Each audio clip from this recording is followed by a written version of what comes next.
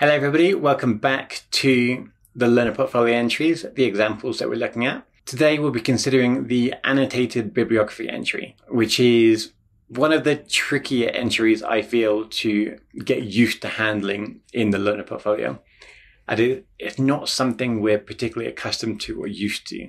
So we will analyze an example entry based on Tony Morrison's novel Beloved, and here is the Annotated Bibliography entry. So the source is obviously broken down depending on the citation form that you'll be using, alongside a bit of a summary, evaluation, and relevance. So our source, Morrison Tony, Beloved, New York, Alfred A. Knopf, 1987. The summary then is set after the American Civil War.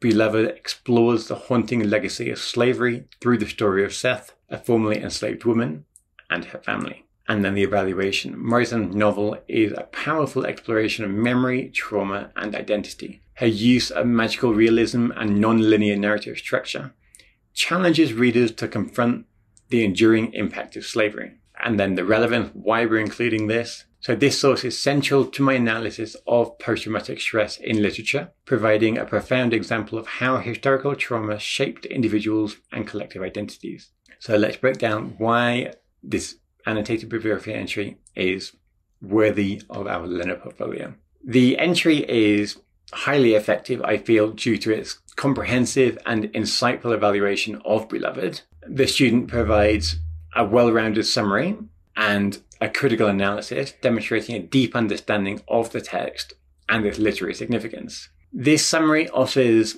a clear overview of the novel, highlights its central themes and its narrative focus. And by succinctly describing the story of Seth and her family, the student has ensured that the reader understands the basic premise of the text. This clarity is crucial for setting the stage for further analysis, further discussion later in the line. And the summary successfully catches the essence of the novel, emphasizing its exploration of the haunting legacy of slavery. The evaluation section offers a critical perspective on Morrison's use of literary techniques, specifically magical realism and non-linear narrative structure. These are both key elements that challenge readers to engage deeply with the themes of memory, trauma, and identity. By addressing these aspects, the student demonstrates an understanding of the novel's complexity and the innovative ways that Morrison has of conveying the enduring impact of slavery in a novel. The magical realism in Beloved serves to kind of blur the lines a little bit between reality and the supernatural, which reflects the pervasive and haunting presence of past trauma. The students' recognition of this technique shows their appreciation for Morrison's method of storytelling, which forces readers to confront the brutal realities of slavery and its aftermath, key, in a relatively unique and impactful way. Again, also the non-linear narrative structure in Beloved, which reflects the fragmented and cyclical nature of trauma and memory. By highlighting this technique, the student has underscored Morrison's skill in portraying the disjointed experiences of individuals who have endured immense suffering. This critical perspective reveals the student's ability to engage with the text on a deeper level, and shows appreciation for the intricacies of Morrison's narrative choices. The relevance section clearly explains how Beloved will be used in the student's analysis of post-traumatic stress in literature.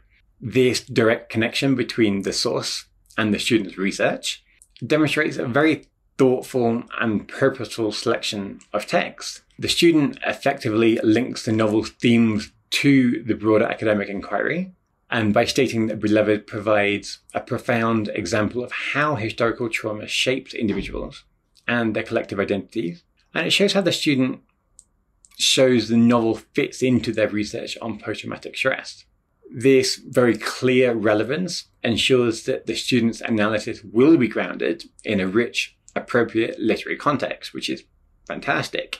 The detailed annotations also provide a very solid foundation for the student's literary analysis. It ensures that their interpretations are well informed and that they're grounded in credible scholarship. It's not a very unreliable secondary third source.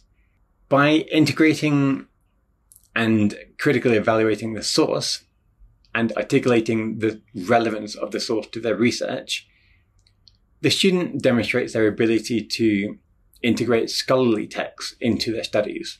This skill is again crucial for producing a very well-rounded and insightful analysis, and really shows the student's ability to succinctly summarize, evaluate, and link the text to their research focus. And it showcases their competency in academic research and critical thinking.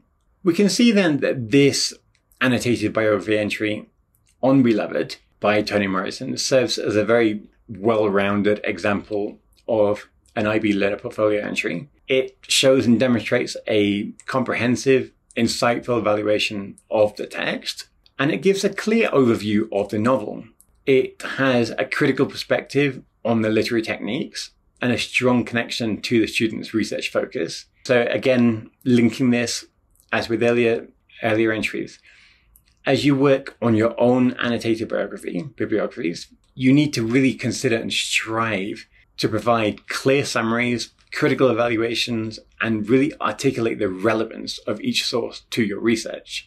In doing so, you'll be creating entries that are not only informative, but they will also demonstrate your ability to really engage deeply with texts and scholarly sources. The annotated bibliography entries are a fantastic way of really linking the text that you're reading to possible research that you're planning on, possible topics you're discussing, and maintaining those for later recurrence. So when it comes to individual orals, internal assessments later on, to really be able to come back to references that you considered at the time and consider what you were thinking at the time, consider how you thought that was relevant, why you thought it was relevant at the time, because this can then directly be enhanced and played on, built on, to potentially use within your internal assessment individual orals later on.